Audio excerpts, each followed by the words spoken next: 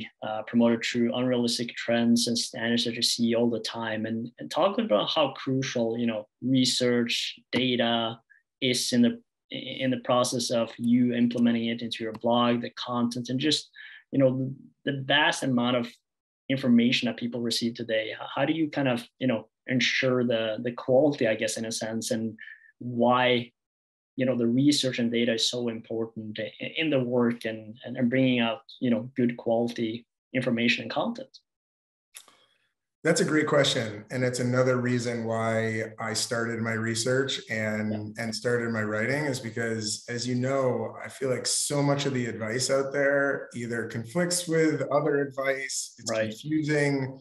You read one thing from a health and fitness guru and, something totally different from somebody else. And so everything that I try to write about is evidence-based, meaning there was at least some scientific study that was done well that shows this type of an outcome and what we can learn from it. And I think it's so important. You hear a lot of stuff out there about the latest supplement or pill or drug or new technology. Yeah. And really, that's not the stuff that I'm interested in. I'm interested in what are the things that are practical and actionable that almost anybody can do, basic lifestyle things, like exercise, like eating a healthy diet, that are proven to help you be healthier and live longer. And it's really the basics and the fundamentals that I'm most interested in, not the,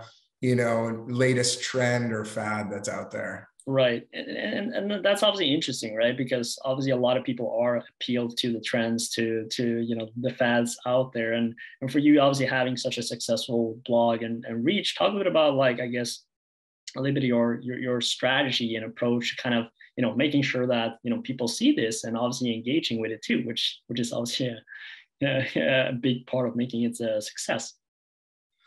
Yeah, I try to make it as easy as possible for people. I mean, there are things that are not that hard to do. Things like exercising for 30 minutes a day. It's not that hard to do. And if you're not currently exercising, walking for 30 minutes a day, that alone, going from being sedentary to walking 30 minutes a day, will do wonders for someone's health, right? And that's something that takes, 2 or 3% of the time that you're awake. I mean, it's really no time. Eating more fruits and vegetables, right? Filling half your plate with fruits and vegetables. Like that's a really easy thing that will probably add years to your life, right? It's these very simple, basic things that I try to focus on, not you need to, do high intensity interval training and, weightlifting 10 hours a week. It's really like, what are those basic things that almost anyone can do to live healthier? Because that stuff makes a huge difference, more than the, latest supplement or kind of diet pill that's out there.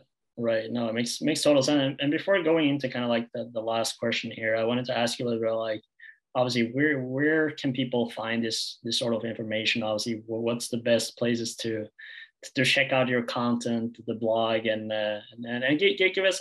I know you touched like briefly on some of the topics, but just give us like an overview of like what people can read and discover on your blog and content.